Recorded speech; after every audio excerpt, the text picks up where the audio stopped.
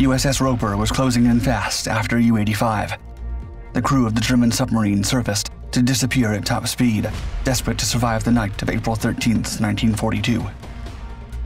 Little did the submariners know that USS Roper had radar to track them down no matter where they went. Developed during World War I, Roper had been updated. The old but reliable US Navy Wickes-class destroyer would not relent.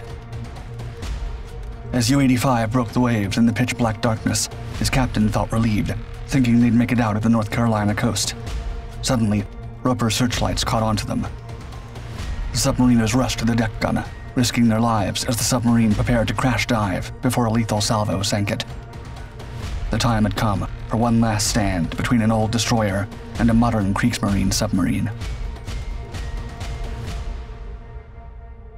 The US Navy Wickes-class destroyer was developed and built between 1917 and 1919, when the country declared war against the Prussian Empire and joined the global conflict raging on in Europe. The Navy commissioned 111 vessels of the class, of which few saw actual combat operations during World War I. The destroyer class was named after Admiral Lambert Wickes, an officer during the American Revolutionary War. The destroyer design was developed to tackle the rising naval menace of submarines, providing the ultimate asset for fleet defense and convoy escort. In addition, the US Navy sought to develop a design that had great speed and was easy to mass produce. The vessel's most recognizable features were its 4 smokestacks and flush deck. The Wickes-class had a displacement of 1,250 tons, a length of 315 feet, a beam of 30 feet, and a draft of 9 feet. Power and propulsion comprised 4 oil-fired boilers driving geared steam turbines, generating around 24,000 shaft horsepower. The swift Wickes could achieve speeds of up to 35 knots.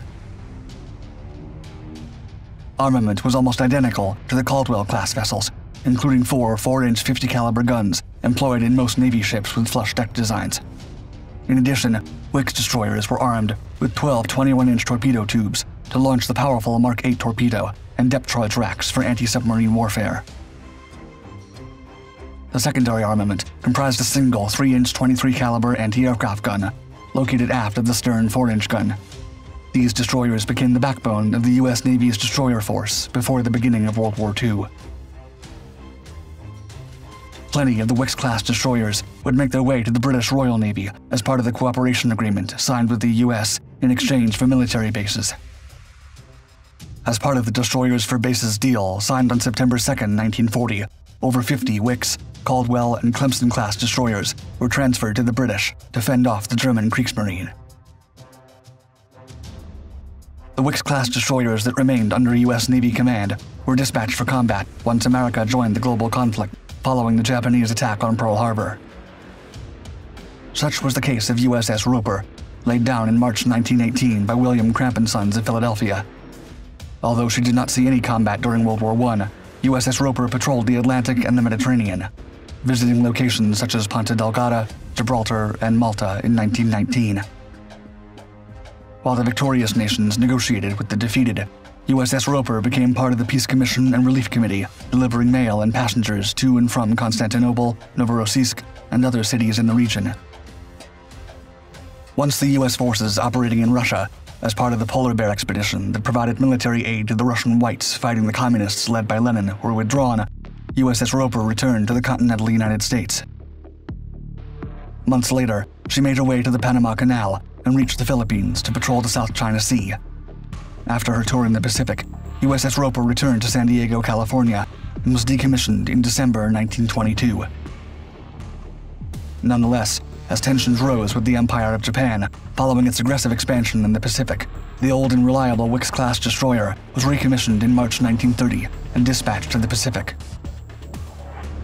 USS Roper patrolled American continental waters from Alaska to Panama until 1937, when she transitioned to the Atlantic Fleet. When World War II broke out in September 1939, USS Roper began conducting neutrality patrols in the Atlantic. Before the US entry into the global conflict, the United Kingdom and its colonies stood alone against the might of the German Third Reich. The Battle of the Atlantic initiated the clash between the Royal Navy and the German Kriegsmarine. In the case of the Kriegsmarine, the U-boat menace became Germany's best attempt at subjugating the British Isles, completely isolating the Britons from foreign supplies, especially those that came from the neutral United States. The ferocious German submarines took the world by storm with their aggressive and effective naval operations during the early years of the war. Just like they had done during the previous global conflict, the Germans had once again found a way to overcome their numerical inferiority with submarine warfare. The success of the Kriegsmarine submarine wolf packs and the impressive supplies they sank led Germany to coin the period the First Happy Time, which lasted from July to October 1940. During this period, the German submariners sank over 1.5 million tons of Allied shipping, crippling Britain from foreign help and greatly troubling the Admiralty about the nation's fate, especially British Prime Minister Winston Churchill. He would go as far as to admit during the post-war that he was truly nervous about the United Kingdom's defeat during the uncertain period of the Battle of Britain and the First Happy Time. Once Germany declared war against the United States following Japan's Pearl Harbor attack, the wolf packs ventured further into the vast Atlantic Ocean, descending upon the east coast of the United States, from New England and the first colonies down to the state of Florida and the Gulf of Mexico. This led to the Second Happy Time, which became part of Operation Paukenschlag, or Drumbeat. The German sailors ravaged the ocean, sinking over 3.1 million tons worth of supplies and sending them to the depths between January and August 1942, further limiting the U.S. aid to Great Britain. The top brass of the U.S. Navy learned the hard way about the real threat posed by the lone hunters that roamed near the major ports of the East Coast. From obligated blackouts in ports and coastal cities to adopting the convoy system, the U.S. Navy began to adopt measures to eliminate the U-boat arm.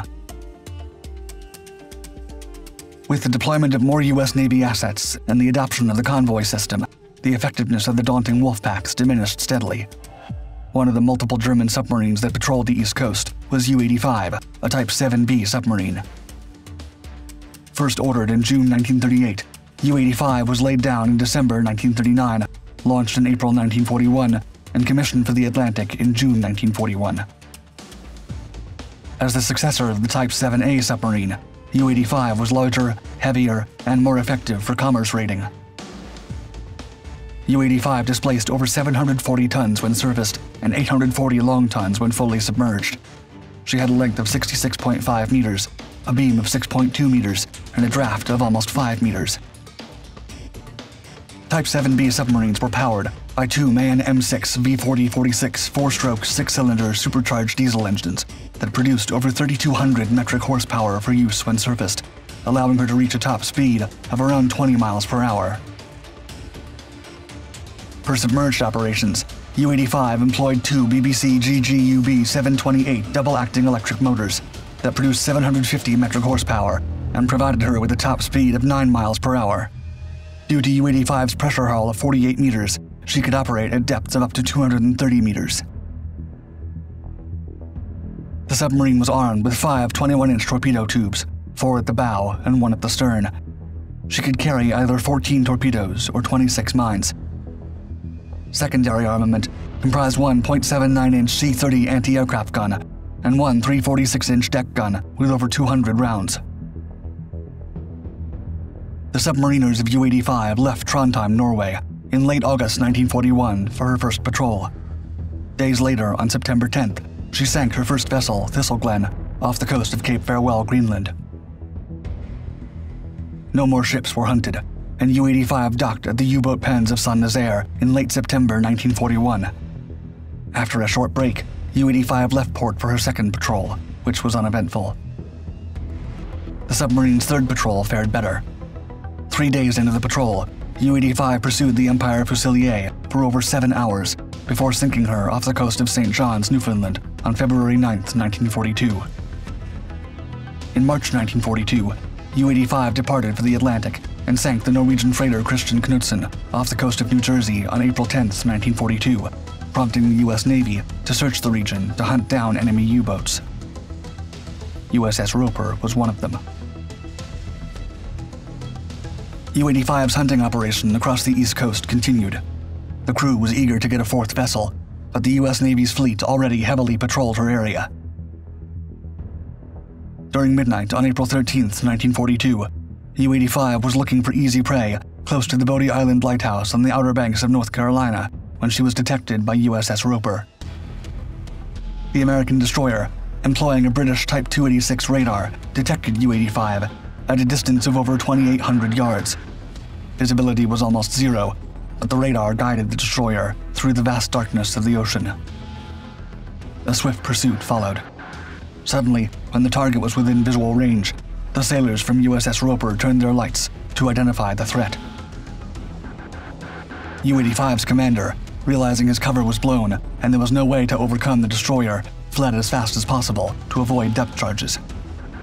The only way to do that was to flee on the surface to achieve maximum speed. Taking his chances, the submariner opted for this choice after firing one torpedo from the stern tube to keep USS Roper at bay. The torpedo was fired at over 700 yards, but USS Roper managed to dodge it and continue the pursuit. At 300 yards, U-85 made a sharp turn to starboard to avoid the American vessel and continue its retreat. Still, the submariners were caught in the destroyer's searchlight beam. Realizing what was about to happen, the German sailors rushed to man their 88mm deck gun and fire at Roper. But there was little that could be done. Roper reacted faster and opened fire against the submariners. Seconds later, the 3-inch shell struck U-85. The U-boat crash-dived in a last effort to flee, but USS Roper quickly dropped a spread of 11 depth charges, finishing off the German submarine. During the hours that followed, no attempt was made to rescue the German sailors who were spotted asking for help in the water.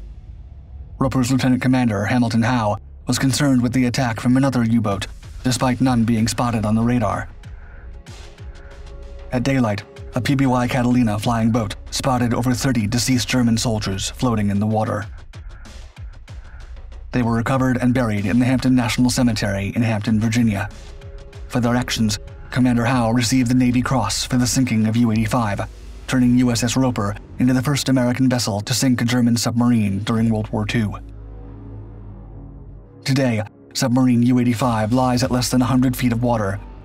Its hatches displayed at the graveyard of the Atlantic Museum in Hatteras, North Carolina. Casual divers have found the resting place of U-85 as an attractive location to see a relic of the distant past. The secret Enigma machine carried by the submarines was extracted in 2003 and displayed at the Museum of Hatteras after approval from the German government. The resting place of the submarine was registered on the US National Register of Historic Places in 2015.